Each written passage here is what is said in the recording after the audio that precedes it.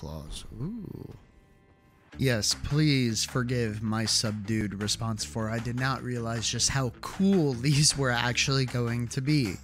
Coyote here again, and today I am going to show you where to find the Hookclaws so you can play like everybody's favorite hero, Wolverine. Oh, I am gonna fucking be Wolverine.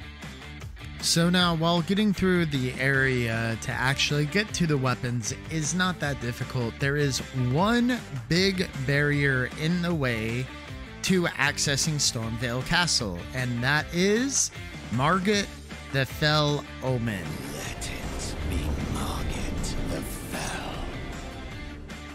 While Margit can be a bit aggravating. Oh! Fuck! Fucking piece of shit, Margit, son of a fucking prick. Ugh. Okay, a lot aggravating. It is absolutely possible to get through him. I was able to do it at level 25 with a simple weapon because I hadn't learned enough about the game yet. I will be doing another video about how I was able to get past him even at such an early level. But once you are able to get past him, it is just a simple walk to be able to get your Hookclaws. Okay, so here we are at the grace point that you get after defeating Margit. This is exactly the location of the boss fight. You continue going through the gate that is now accessible to you to come up to Stormvale Castle.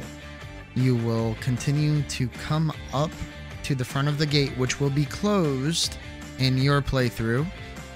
And there is another grace point as well right there. You will come off to the left, the only place accessible. Talk to this asshole. I will let you find out how he operates later. Cheeky fellow, that one.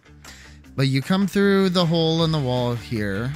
Do a little bit of old school platforming, which is something that I actually really love about these games, that they're just kind of an adult, darker Zelda, which is one of my favorite series.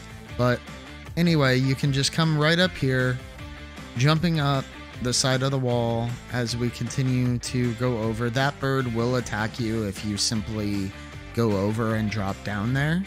But you'll come over, fall to the right, where there is yet another grace point. You'll have a couple of enemies you can see up at the top there. Sneak around. We're gonna attempt to be a little bit stealthy as we go through and get past these bad boys. There's 3 enemies. The Torchbearer, which will sound his vuvuzela to alert his buddies.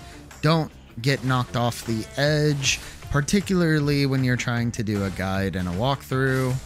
But, you know, they're welcome to fall, of course. You'll come through to this little tower. There's an item on that guy. Beware of the Molotov thrower up there.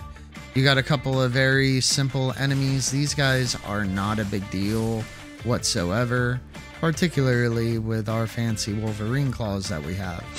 Now, right under this staircase, continuing to sneak past, you don't have to deal with this enemy if you don't want to, if you're afraid of that big battle axe or just don't want another fight, but he's really not overly difficult. And you come around to the corner on the corpse here, and as you saw in the intro, this is where you will pick up your precious Hookclaws. I hope you found this guide and walkthrough helpful on your journey to get your own set of Hookclaws. Please do the YouTube thing and like and subscribe, particularly if you want my tips and advice to get through Margit in my next video. I will be continuing my blind playthrough over on Twitch, which will be edited down to a version that will also appear here. And while I haven't been using any guides or watching anybody else play, does anybody know where I could loot some yellow spandex, perhaps? Good luck all, and happy hunting in your own Elden Ring adventure.